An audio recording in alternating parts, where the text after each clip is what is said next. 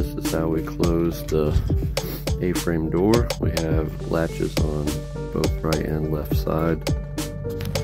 We go into a hole that's drilled into the frame of the wood.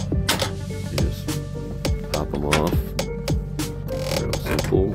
And I give it a little push. The gas struts take over and it will raise itself up and hold itself up. So it works out pretty good. Pulling it down, not a big deal. Nice and easy, not a lot of effort. It will hold itself down, and then just put your locks in. Line it up, give it a little help, and up it goes.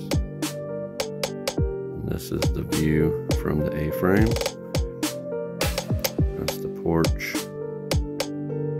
The stairs to the porch, and then the stairs to go into the main part of the cabin itself.